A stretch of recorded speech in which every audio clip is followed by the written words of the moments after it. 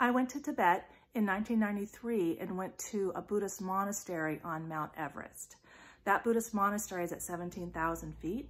And when we pulled up in our Land Cruiser, a monk came out and said, "We have wood." And we thought, how do you have wood at 17,000 feet? We can barely walk. So the monk took us back to show us what he called wood.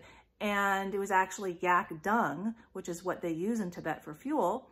And so we pointed out, we said, shit. And the monk said, wood. And we said, shit. And the monk started saying shit. So you can imagine the next group of travelers that came up to this, Buddhist monastery on Mount Everest by the Mount Everest base camp. And the monk comes out and says, "We have shit." Perfect. All right. Have a good day.